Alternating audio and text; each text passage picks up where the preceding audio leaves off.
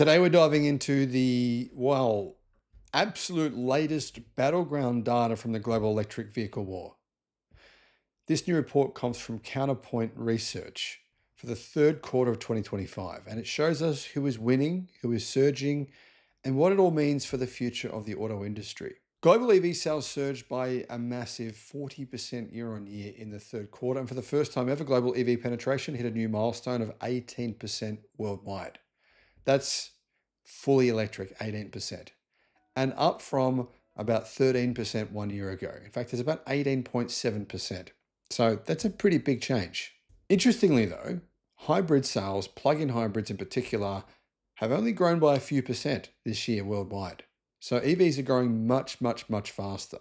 Let's start with the individual model dominance though, because this is where Tesla still reigns supreme. First place was the Tesla Model Y with 164,633 deliveries globally in Q3. Tesla Model 3 wasn't too far away with 77,300 deliveries, and in third place was the Geely Geome Xingyuan. Considering that car is only sold in China, imagine if it was sold worldwide. I mean, I think Geely would be number one if they were selling that vehicle worldwide. So that's two Tesla models occupying the top two spots in global EV sales volume, and none of them are BYDs. None of the top three are BYDs. But that said, BYD sales are still pretty damn impressive in the third quarter. Tesla's refresh of the Model Y and the introduction of the long wheelbase Model Y in China were key drivers behind their success. But to be honest, this is the third quarter. The truth is, the Model Y L really didn't start deliveries properly until October of this year. So I think Tesla sales will be more affected by that vehicle in the fourth quarter of 2025. Despite fierce competition, the Model Y and Model 3 remain extremely compelling to a lot of people. But here's the curveball. The third best-selling EV model globally was the Geely Galaxy Xingyuan. Yes, a Geely model is now competing directly with Tesla's top sellers and could beat them next year. Now, I don't have its exact sales figure, but as you can see, it's in third place. There's no question about that, ahead of any models from BYD. While Tesla leads in individual model sales, when we look at overall brand volume, BYD maintains absolute leadership in the global EV market. That's in spite of the fact that their EV sales and their car sales in China have gone down over the past few months. BYD's EV sales neared an astounding 600,000 units in Q3 alone, a 33% year-on-year increase. So its EV sales are up 33%, but its plug-in hybrid sales have fallen significantly. It's showing a very interesting trend, and I did a video on this saying hybrids are dead because they are. Hybrid sales globally this year have barely increased. They're only up by about 2%. In the last few months, they've gone down globally. And the reason is because of China. But getting back to BYD, the company is still an absolute juggernaut, even though its sales growth has basically stopped. Their competitive edge is a very diversified product portfolio.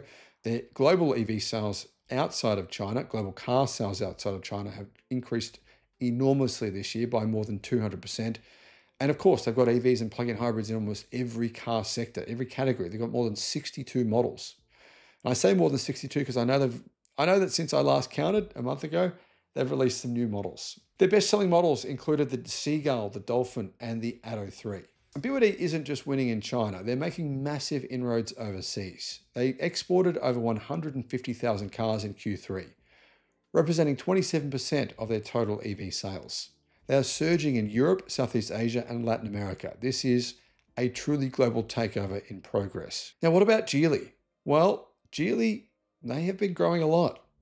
Tesla holds 13% global market share for EVs, which is higher than their global market share in the previous quarter. But Geely is in third place in terms of market share, and Geely saw a phenomenal 51% year-on-year increase in Q3 EV sales. That's across the entire Geely group, giving them a 10% global market share of all EV sales, 10%. This incredible growth is being driven by their Galaxy and Zeekr brands, especially in China's budget and mid-tier EV segments. Galaxy is the real sales. Really, that's where they're getting the majority of their EV sales. Geely's strategy is quite smart. Combine affordable pricing with advanced software features, and this is actually really resonating deeply with domestic consumers in China. The Galaxy Xingyuan, Galaxy E5, and Geometry Panda Mini EV are absolute powerhouses. China remains the primary growth engine for global EV sales, contributing 60% of the total worldwide. And last month, in November, 60% of all cars sold in China were electric or electrified. 60%. Of those, 62% were fully electric. So plug-in hybrids, their sales in China are going down, but fortunately, China's EV sales are doing the exact opposite. Next, Europe had the second highest market share worldwide of EV sales, and they were followed by the United States. But interestingly, sales of EVs outside of those countries worldwide, so excluding the US, excluding Europe, and excluding China, sales of EVs increased worldwide by 48% this year. Dynamism and aggressive pricing coming out of the Chinese market are clearly reshaping the entire global landscape. So here's the new hierarchy of the global EV market. Tesla continues to dominate in individual model sales with the Model Y and Model 3. But BYD is still outselling them. They are the absolute volume leader with almost 600,000 sales in Q3 and a growing global footprint, particularly exports. Geely is the fastest growing challenger, surging with incredible percentage growth and capturing significant market share. Some of the smaller companies though, like Xiaomi and Xpeng and Leapmotor, they are growing their sales even faster than these three companies. Percentage terms, that is. This is the most exciting time to be doing this job. The market is exploding. Competition is driving innovation and prices are coming down. Battery pack prices, Bloomberg NEF says, have come down by 42% for energy storage and about 10% for EV packs this year.